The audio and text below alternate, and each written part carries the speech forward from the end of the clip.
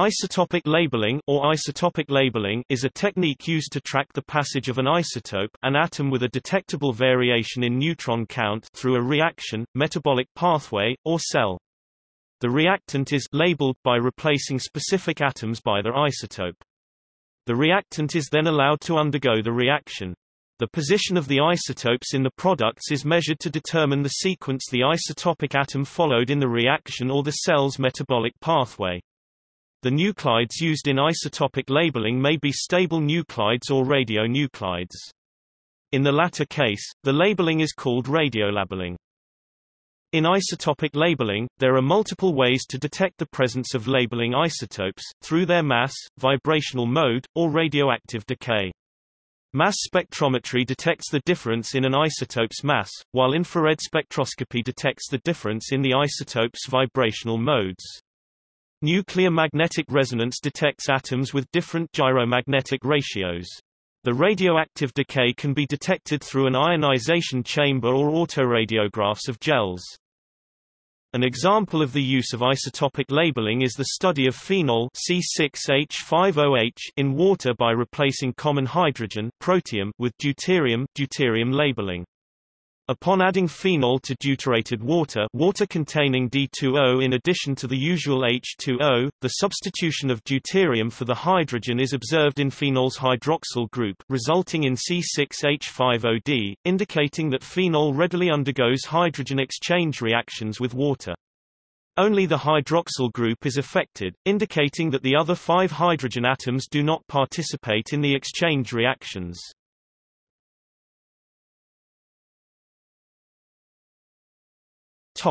Isotopic tracer. An isotopic tracer, also isotopic marker or isotopic label, is used in chemistry and biochemistry to help understand chemical reactions and interactions. In this technique, one or more of the atoms of the molecule of interest is substituted for an atom of the same chemical element, but of a different isotope, like a radioactive isotope used in radioactive tracing. Because the labeled atom has the same number of protons, it will behave in almost exactly the same way as its unlabeled counterpart and, with few exceptions, will not interfere with the reaction under investigation. The difference in the number of neutrons, however, means that it can be detected separately from the other atoms of the same element.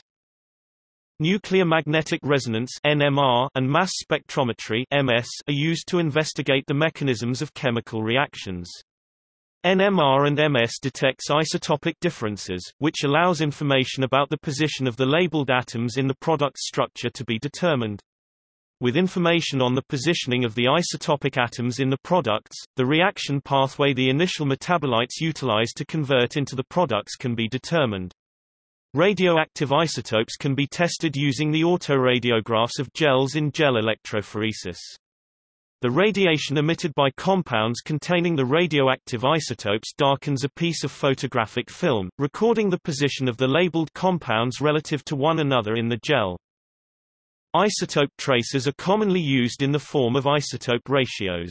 By studying the ratio between two isotopes of the same element, we avoid effects involving the overall abundance of the element, which usually swamp the much smaller variations in isotopic abundances. Isotopic tracers are some of the most important tools in geology because they can be used to understand complex mixing processes in Earth systems. Further discussion of the application of isotopic tracers in geology is covered under the heading of isotope geochemistry. Isotopic tracers are usually subdivided into 2 categories: stable isotope tracers and radiogenic isotope tracers. Stable isotope tracers involve only non-radiogenic isotopes and usually are mass-dependent. In theory, any element with 2 stable isotopes can be used as an isotopic tracer. However, the most commonly used stable isotope tracers involve relatively light isotopes, which readily undergo fractionation in natural systems. See also isotopic signature. A radiogenic isotope tracer involves an isotope produced by radioactive decay, which is usually in a ratio with a non-radiogenic isotope, whose abundance in the Earth does not vary due to radioactive decay.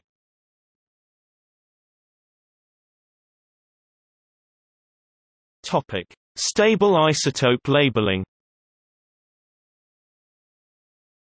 Stable isotope labeling involves the use of non-radioactive isotopes that can act as tracers used to model several chemical and biochemical systems.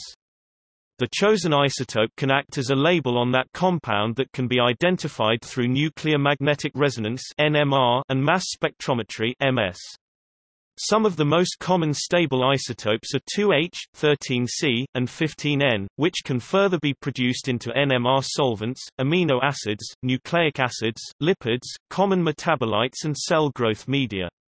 The compounds produced using stable isotopes are either specified by the percentage of labeled isotopes, i.e. 30% uniformly labeled 13C glucose contains a mixture that is 30% labeled with 13 carbon isotope and 70% naturally labeled carbon, or by the specifically labeled carbon positions on the compound, i.e. 1 to 13C glucose, which is labeled at the first carbon position of glucose. A network of reactions adopted from the glycolysis pathway and the pentose-phosphate pathway is shown, in which the labeled carbon isotope rearranges to different carbon positions throughout the network of reactions. The network starts with fructose 6-phosphate F6P, which has 6 carbon atoms with a label 13C at carbon position 1 and 2. 1,2 to 13 CF6P becomes 2-glyceraldehyde 3-phosphate G3P, 1,2, 3 to 13 CT3P and 1 unlabeled T3P. The 2, 3 to 13 CT3P can now be reacted with pseudoheptulose 7-phosphate S7P to form an unlabeled erythrose 4-phosphate E4P and a 5, 6 to 13 CF6P. The unlabeled T3P will react with the S7P to synthesize unlabeled products. The figure demonstrates the use of stable isotope labeling to discover the carbon atom rearrangement through reactions using position-specific labeled compounds.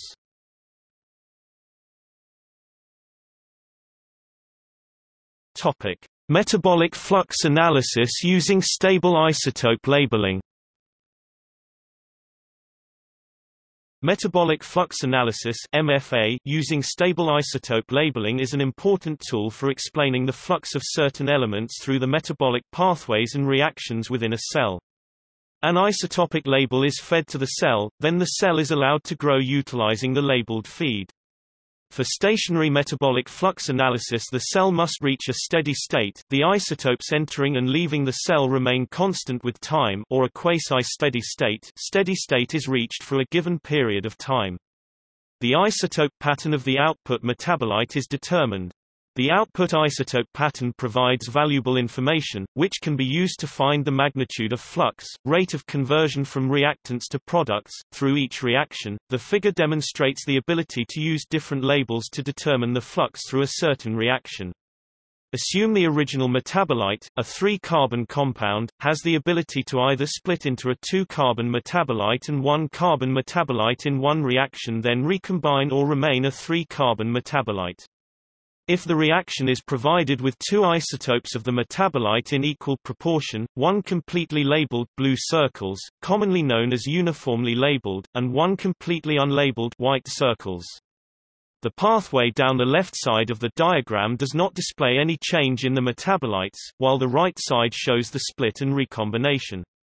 As shown, if the metabolite only takes the pathway down the left side, it remains in a 50-to-50 ratio of uniformly labeled to unlabeled metabolite. If the metabolite only takes the right side, new labeling patterns can occur, all in equal proportion. Other proportions can occur depending on how much of the original metabolite follows the left side of the pathway versus the right side of the pathway. Here the proportions are shown for a situation in which half of the metabolites take the left side and half the right, but other proportions can occur. These patterns of labeled atoms and unlabeled atoms in one compound represent isotopomers.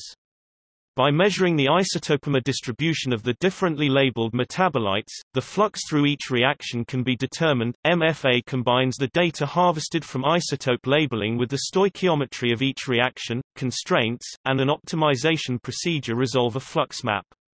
The irreversible reactions provide the thermodynamic constraints needed to find the fluxes. A matrix is constructed that contains the stoichiometry of the reactions. The intracellular fluxes are estimated by using an iterative method in which simulated fluxes are plugged into the stoichiometric model. The simulated fluxes are displayed in a flux map, which shows the rate of reactants being converted to products for each reaction. In most flux maps, the thicker the arrow, the larger the flux value of the reaction.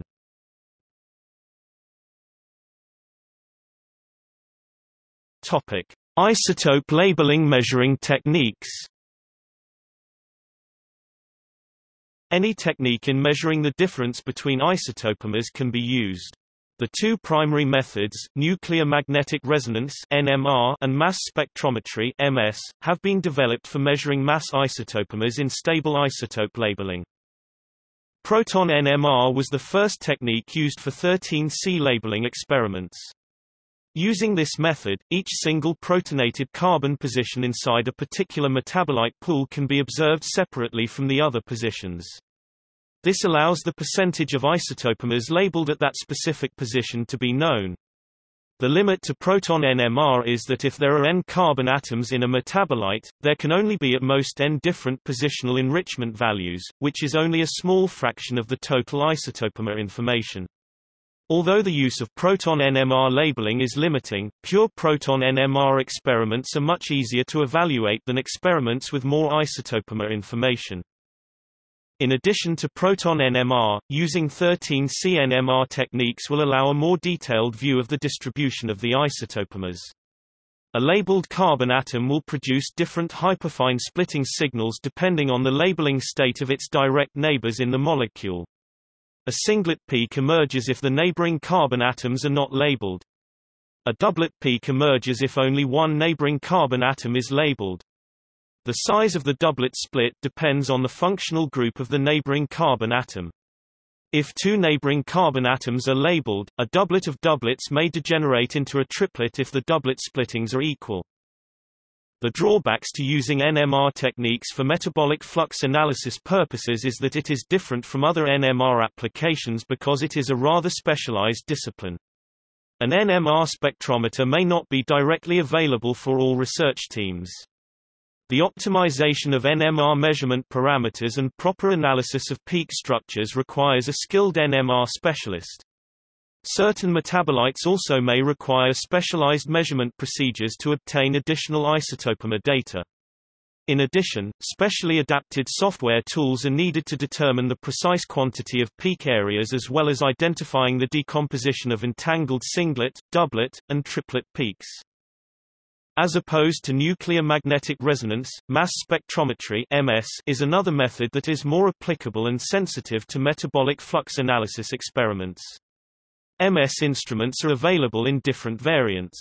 Different from two-dimensional nuclear magnetic resonance (2D NMR), the MS instruments work directly with hydrolysate. In gas chromatography mass spectrometry (GCMS), the MS is coupled to a gas chromatograph to separate the compounds of the hydrolysate. The compounds eluting from the GC column are then ionized and simultaneously fragmented.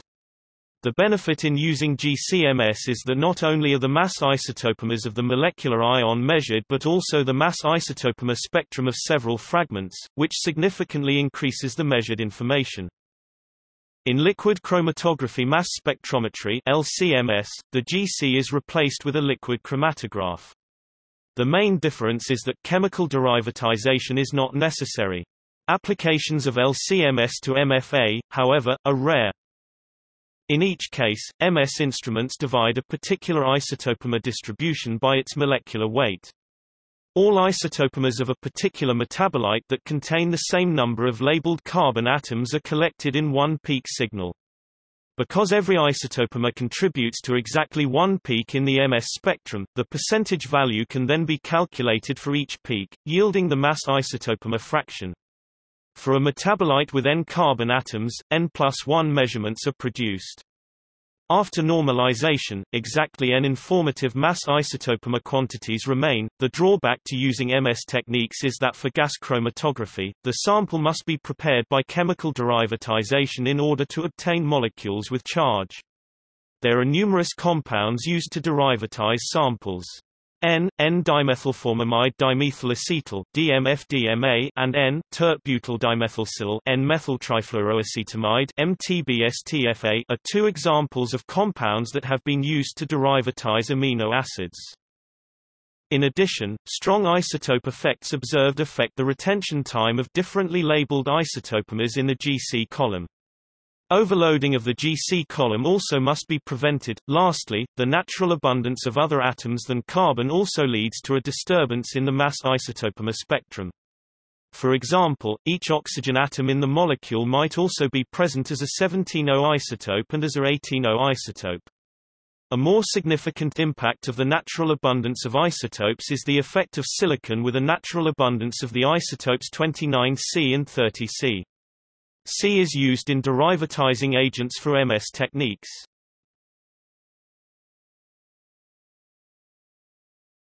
Topic: Radioisotopic labeling.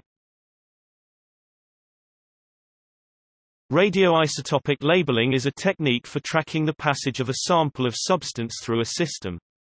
The substance is labeled by including radionuclides in its chemical composition. When these decay, their presence can be determined by detecting the radiation emitted by them. Radioisotopic labeling is a special case of isotopic labeling. For these purposes, a particularly useful type of radioactive decay is positron emission. When a positron collides with an electron, it releases two high-energy photons traveling in diametrically opposite directions. If the positron is produced within a solid object, it is likely to do this before traveling more than a millimeter. If both of these photons can be detected, the location of the decay event can be determined very precisely.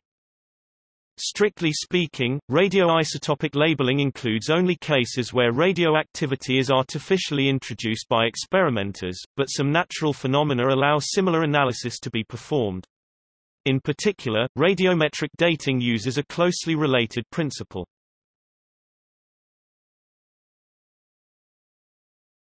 Topic: Applications in proteomics.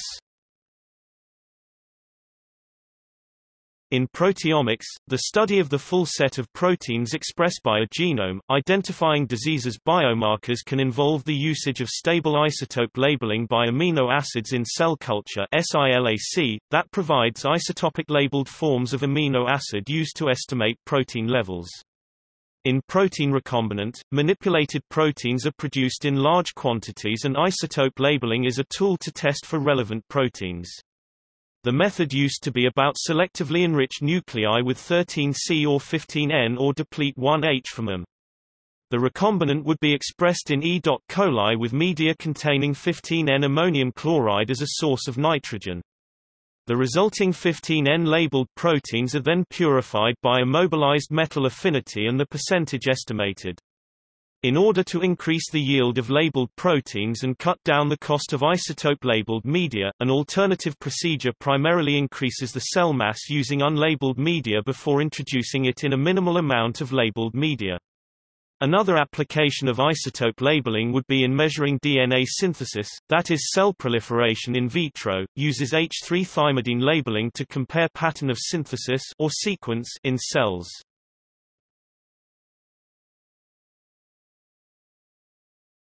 Topic: Applications for ecosystem process analysis. Isotopic tracers are used to examine processes in natural systems, especially terrestrial and aquatic environments.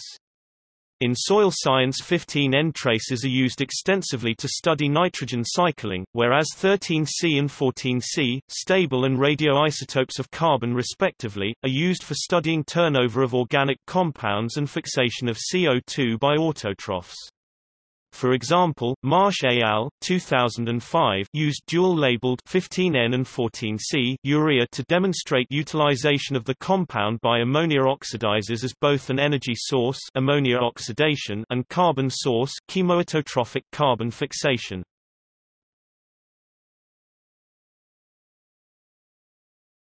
Topic: Applications for oceanography. Tracers are also used extensively in oceanography to study a wide array of processes. The isotopes used are typically naturally occurring with well-established sources and rates of formation and decay. However, anthropogenic isotopes may also be used with great success.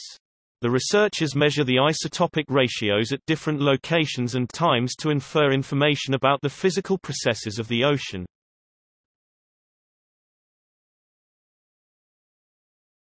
Topic: Particle transport. The ocean is an extensive network of particle transport. Thorium isotopes can help researchers decipher the vertical and horizontal movement of matter. 234 has a constant, well-defined production rate in the ocean and a half-life of 24 days. This naturally occurring isotope has been shown to vary linearly with depth. Therefore, any changes in this linear pattern can be attributed to the transport of 234 on particles. For example, low isotopic ratios in surface water with very high values a few meters down would indicate a vertical flux in the downward direction. Furthermore, the thorium isotope may be traced within a specific depth to decipher the lateral transport of particles.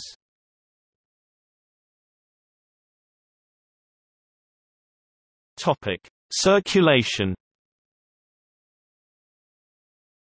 Circulation within local systems, such as bays, estuaries, and groundwater, may be examined with radium isotopes.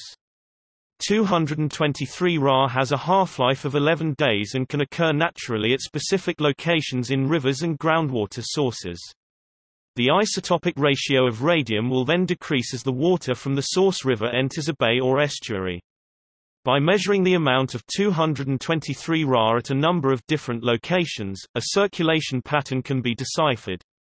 This same exact process can also be used to study the movement and discharge of groundwater. Various isotopes of lead can be used to study circulation on a global scale. Different oceans, i.e. the Atlantic, Pacific, Indian, etc., have different isotopic signatures. This results from differences in isotopic ratios of sediments and rocks within the different oceans. Because the different isotopes of lead have half-lives of 50 to 200 years, there is not enough time for the isotopic ratios to be homogenized throughout the whole ocean. Therefore, precise analysis of Pb isotopic ratios can be used to study the circulation of the different oceans.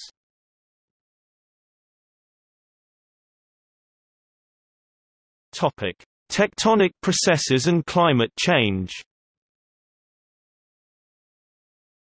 Isotopes with extremely long half-lives can be used to study multi-million-year processes, such as tectonics and extreme climate change. The isotopic ratio of strontium, half-life approximately 2 Ma, can be analyzed within ice cores to examine changes over the Earth's lifetime. Differences in this ratio within the ice core would indicate significant alterations in the Earth's geochemistry.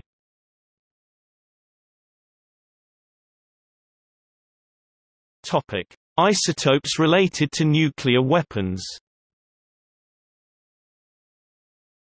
The aforementioned processes can be measured using naturally occurring isotopes. Nevertheless, anthropogenic isotopes are also extremely useful for oceanographic measurements. Nuclear weapons tests released a plethora of uncommon isotopes into the world's oceans. 3H, 129I, and 137 Cs can be found dissolved in seawater, while 241 Am and 238 Pu are attached to particles. The isotopes dissolved in water are particularly useful in studying global circulation. For example, differences in lateral isotopic ratios within an ocean can indicate strong water fronts or gyres. Conversely, the isotopes attached to particles can be used to study mass transport within water columns. For instance, high levels of Am or Pu can indicate downwelling when observed at great depths, or upwelling when observed at the surface.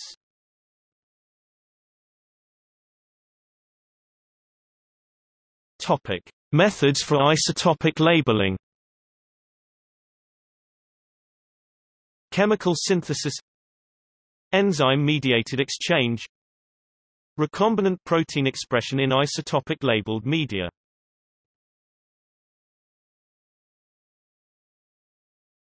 Topic: See also Uses of radionuclides. Radioactivity in biology.